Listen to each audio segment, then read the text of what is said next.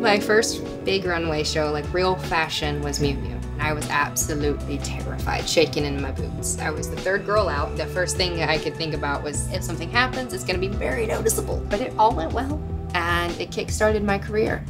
I wasn't technically discovered. My mom took my pictures. She submitted them online to a few agencies and got some emails back, and I started off in Miami. Some New York agencies came down and saw me on the board and brought me up to New York for some tests. It was just a different beast here. I had never seen like sky rises and energy like it is in New York, and I had a very big adjustment period, also being so far from home. I think we can all agree that Miami style is a bit different than New York styles. I had to retire the stilettos and hoop earrings. My first job out of the country was Cartagena, Colombia, and I took my mom with me, and we didn't speak the language, we didn't know what we were doing, where we were going, and that's kind of the fun part. Every day was a new adventure. I've gotten to see some amazing places and maybe change my inherited opinions about certain places and certain things just because I got to firsthand experience how wonderful the world can be.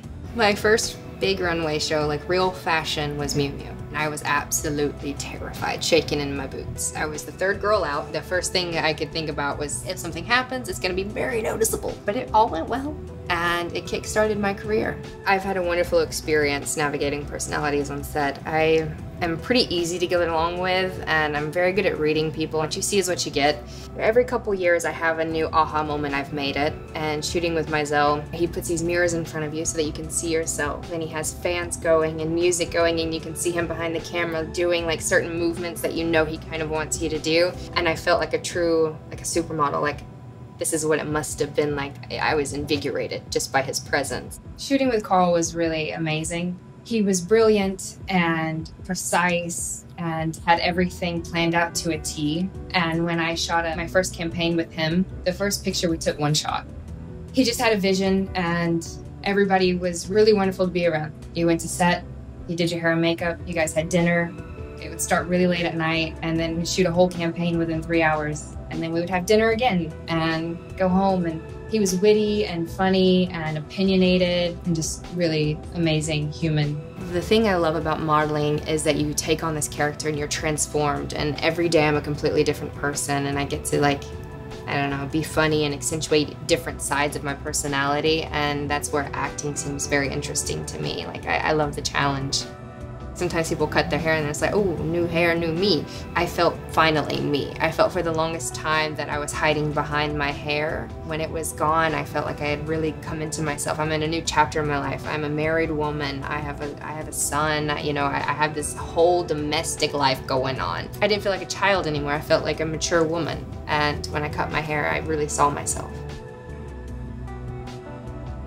It's very hard to juggle life and career. Like, I got married, I have a dog, I have a 2-year-old, and to jump around and leave that all behind and jump into a space where I am Grace Elizabeth, not just mother, wife, friend, is sometimes very difficult to do, and then also to jump right back in when I get home.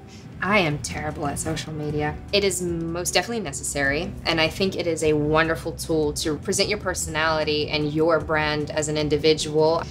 Do I always do it? Do I always have time? Not necessarily. I don't post, like, you know, when I'm just like hanging out doing this and whatever, because I never have my phone out. When I post, it's usually like work or a topic I'm talking about, so I don't think a lot of people really get to know me. I'm quite socially awkward and funny and super nice and relatable, but I'm not sure if that always comes across, but I really hope it does. I'm very goofy, as you will see in my Penthouse tour. Follow me.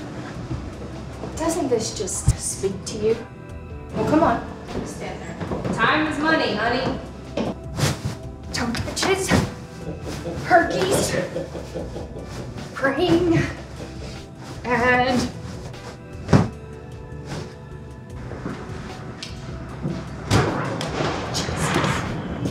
do you ever go to the park, or you just look at it?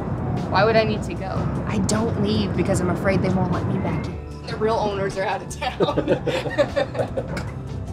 After you, my dear friends.